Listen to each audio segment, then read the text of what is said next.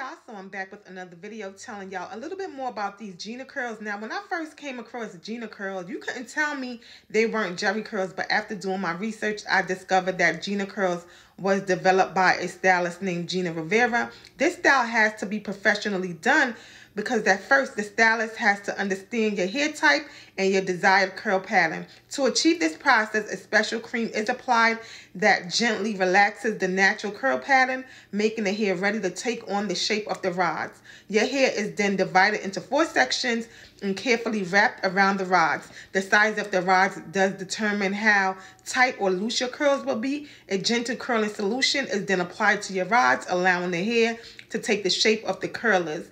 After the solution has set, a neutralizer is then applied to lock in the curl pattern.